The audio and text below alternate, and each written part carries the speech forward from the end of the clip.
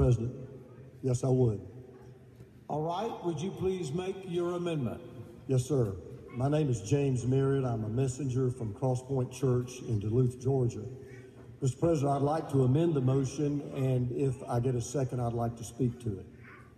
I would move that we delete paragraph 6, which reads, whereas we recognize that the Confederate Battle Flag serves for some not as a symbol of hatred, bigotry, and racism, but as a memorial to their loved ones who died in the Civil War and an emblem to honor their loved ones' valor.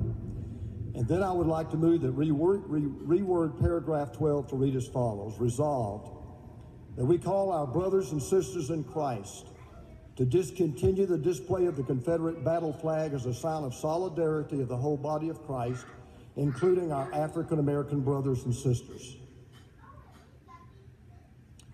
All right. The amendment has been offered, and if you have a copy of that amendment, would you be sure that we receive a copy immediately? Yes, sir. All right. You may be able to speak to your amendment, Dr. Merritt, so go right ahead. My fellow Southern Baptists, I'm not speaking to you today just as a pastor of a church. I am the great-great-grandson of two men who fought in the Confederate Army. One is buried in a Confederate cemetery in Lynchburg, Virginia. One fought in the battle of my hometown, Atlanta, Georgia. I cannot undo what they fought for, but they cannot undo what I wish they had done and what I pray we will do today. Make no mistake, this is a seminal moment in our convention. I believe that God has brought the SBC to both the kingdom and our culture for such a time as this. What we do today with this issue will reverberate through this nation not just today, but I believe 100 years from now. This is not a matter of political correctness. It is a matter of spiritual conviction and biblical compassion.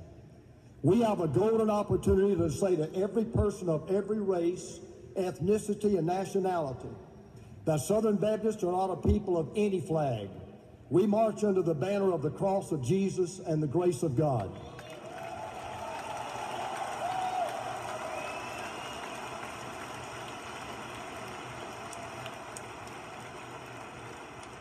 Today, we can say loudly and clearly to a world filled with racial strife and division that Southern Baptists are not in the business of building barriers and burning bridges.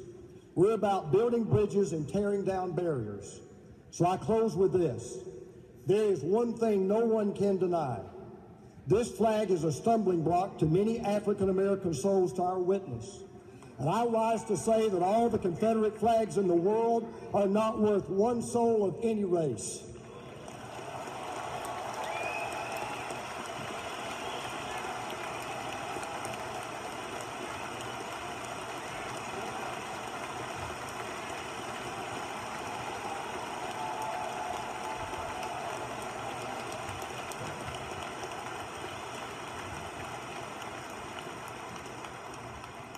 So my fellow Southern Baptists who I love with all of my heart, and thank God that I will die a Southern Baptist, I ask you to join me as one to support both this amendment and this resolution. Thank you. Thank you, Dr. Merritt. Dr. Rummage, would your committee like to speak toward that amendment?